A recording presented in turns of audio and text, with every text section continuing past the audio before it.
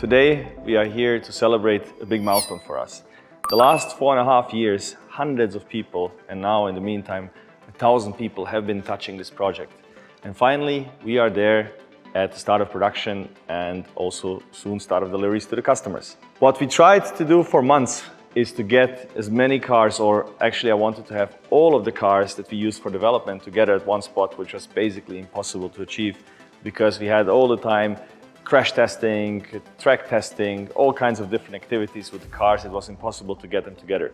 And I said a couple of months ago, on this date, I want them all together. We got 14 of them here in this room, and I'll show you some of the cars here. Unfortunately, we are still missing 4 because they are in different activities in different countries, scattered around the continents. But we have most of them here. So some people might think for a hypercar that's produced in low volumes, you don't need a lot of cars. You just build a couple of prototypes and you're done. So I think this is quite surprising to see the number of cars that we have built over the last years to get to this point to start shipping cars to customers. So let's have a little look at the cars that we have here and the differences between them. What we have started with is the Aerobag, as we call it. This was an early model of the car, just like a space frame with some aerodynamic elements on the car that can be changed quickly to test it in the wind tunnel with different configurations and different layouts. This was not a real car, but this was used to evaluate the design very early on. Of course, before we built this, we had thousands and thousands of simulations of CFD analysis before we built the Aerobag, and then we came with different variants to the wind tunnel and evolved the design. Then after that came the first rolling cars, the first driving cars, which we call the experimental prototypes. There were 3 of them, and the funny thing is that as we went with the prototype builds, we were building the cars in 3 different facilities as the company was growing and moving from facility to facility. This was built in our original location in Sveta Nedelja. And we had 3 of them. 2 survive, 2 are still around, but very old status. Then from here, we changed absolutely everything. I think these cars have nothing in common with the next stage of development, which are the 6 validation prototypes that we have built. These cars took a bulk of the testing on themselves and a bulk of the torture, which you can see on them. They are brand marked from this. This was the first validation prototype that we have built, a very special car for us. It was the first, let's say, perfectly looking car, which is hard to see now because it was going through many crash tests. And this was the car that we built for Geneva 2020, and we finished the car. Of course, like always, the guys were working day and night to finish it, put it together. It went on a truck, and then COVID canceled Geneva just 2 days before it opened. Nevertheless, we had a private event. The car was in perfect shape, perfect form, and we showed the car there and then used it for lots of different road tests, software development tests, and then in the end, lots of different crash tests. So this car had a rough life, just as these others as well, which are now just monocoques because we were using them for parts. But you can see that, for example, this monocoque went through front crash testing multiple times until we increased the speed after every crash test, repair the car, increase the speed, repair the car, increase the speed until the monocoque broke. And then it had side impacts, roof crash test, and the rest, the remains are just the bare monocoque which is not usable anymore. Same with the next car and a bunch of other validation prototypes that were used mostly for crash testing. One really interesting validation prototype is this one. It's a car that was used for durability testing, so it was running in all different kinds of tracks and roads for tens of thousands of kilometers to have an accelerated lifetime, like on rough roads, on super high speed driving, super high speed charging, just to simulate a whole lifetime of the car in a few months or in less than a year. And it was the car that I used on my wedding last year. Going from experimental prototype to validation prototype, we changed everything. But going from validation prototype to the next stage, which is pre-series, we changed some stuff, but more in details, not the full car. Of course, we had a lot of learning from the validation prototype, so we didn't have to change a lot in the pre-series. In pre-series, we built 5 cars, and these were the famous cars. The cars you saw on Top Gear and many other different journalist test drives.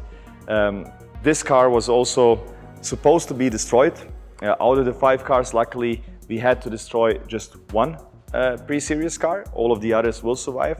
And of course, we have lots of plans for them. But for this one, was a funny story. The guys told me, oh, Mate, we have to crash test this car, which was at that time a beautiful, functional car. And I said, well, when we already want to crash it, I'll have some fun with it. So I did a little bit of rally driving around our campus construction site and really didn't care how the car will look like after that. And, you know, properly did some things that probably nobody ever did to a hypercar. And then a few days later, the guys told me, oh, we figured out a way to do the tests with other cars, so we will not destroy that car. Well, too late. So this car had a tough life, but also a fun one. Its brother car, another blue Nevera, was flown onto the Dubrovnik Fortress when we were announcing Bugatti Rimac for the first time. Unfortunately, that car is not here today because it's testing somewhere. This here is the only pre-series car that we had to destroy. This was a full running car just like the others, and it went through many different crash tests, and the last crash test that we had to go through to get the global certification, European and US certification. So we had to destroy it, but for a good cause. This is a really beautiful one. This was mostly used for US certification. You can see that by the US bumper and the US reflectors, in a beautiful carbon fiber, visible carbon fiber matte finish, true Batman car. And this one was also quite special, used for winter testing amongst many other things. And recently we did a video in Sweden where the car, while driving, was making a 360. Our test driver, Margut, did that, and a lot of people went crazy about that video, so that was quite cool. To some people this might be just a bunch of prototypes and monocoques that were destroyed in testing. To us, it's 4-5 years of our lives and endless streams of blood, sweat and tears that took us to get from the initial idea of building a car with amazing performance that would raise the bar, for which many people said it's impossible to do. And maybe 5-10 years ago, it was unthinkable that an electric hypercar will be faster, accelerating, and in many aspects better than any combustion engine car. And they are a witness to our journey from the first bugs over the experimental prototypes, over the validation prototypes, all the way now here to series production. And as this was happening, at the same time, the company was growing, the team was growing. We moved from facility to facility, from location to location, went through many transformations. Lots of stuff happened along the way to come to this point where we are now finally. And that's what we are going to show you today, our new production building and the first production cars.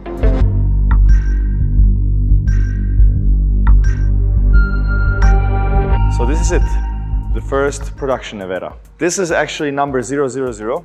It will not go to a customer, we'll keep it with us. The car after that is the first customer car.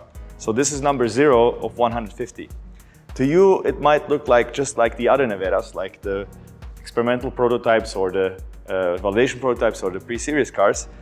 But to me and to people here in the company, everywhere we look, we know how many iterations we had to do, change a millimeter here, a millimeter there, a ply of carbon fiber here, a ply of carbon fiber there, or change the powertrain components, the layouts of different things, the electronics, a million things. Wherever we look, there's a whole story behind every part. And we are so proud to see it finally in this state. We think it's exactly what we wanted to achieve when we started the project, and we are immensely proud of it and can't wait that the customers have the same experience. Almost as important as the car itself is the facility and the process and the people who make it. And that's what we are going to show you now.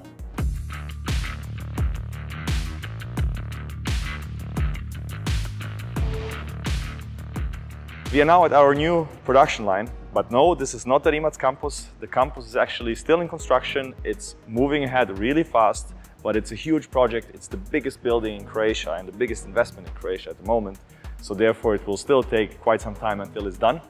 But until then, we wanted to have another solution. We were looking for a temporary building as we were expanding and running out of space. So I was actually looking in all the different buildings that are available in Zagreb and around Zagreb. And as Croatia doesn't have a lot of industry, I was looking at all kinds of shopping centers, abandoned buildings, old airport terminals, you name it, we were looking for absolutely everything and choosing the least worst option, which was an old shopping center, like for furniture and stuff like that, that wasn't used for more than 10 years. It was in a terrible state.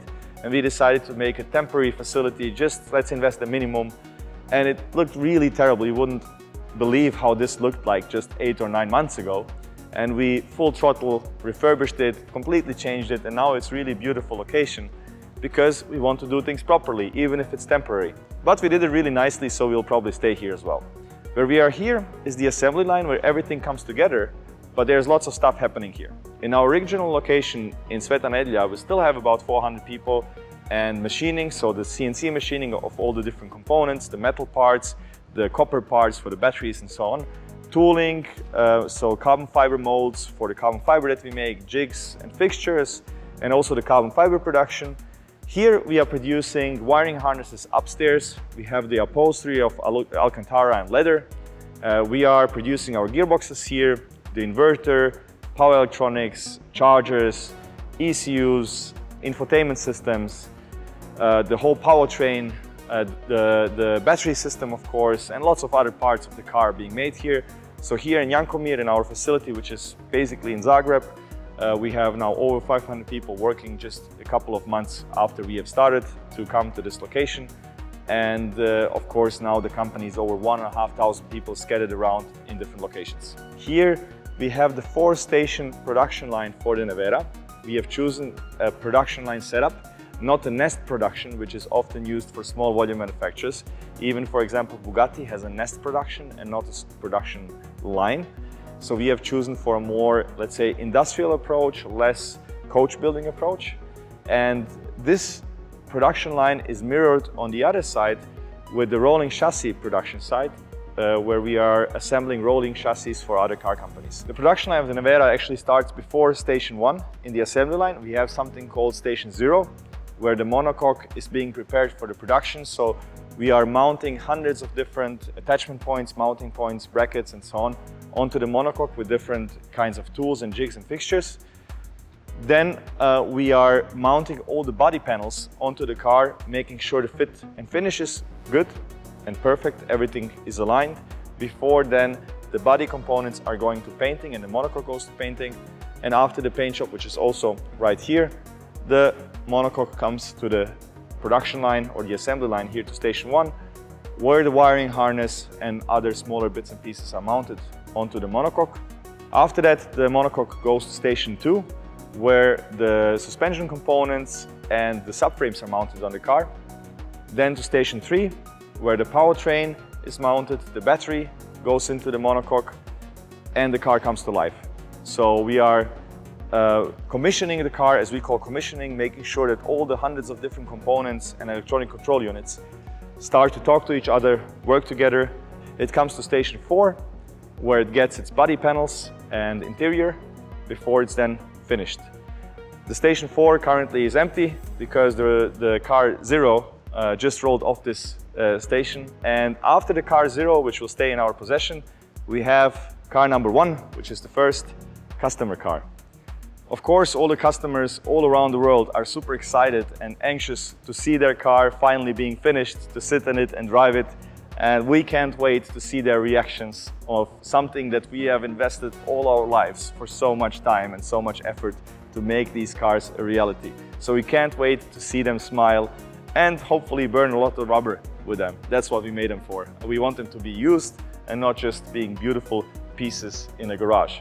So we look so much forward to that. I'm sure you guys will enjoy it as well with all the content that's coming up with these cars being on the road, on tracks, and different events all around the world.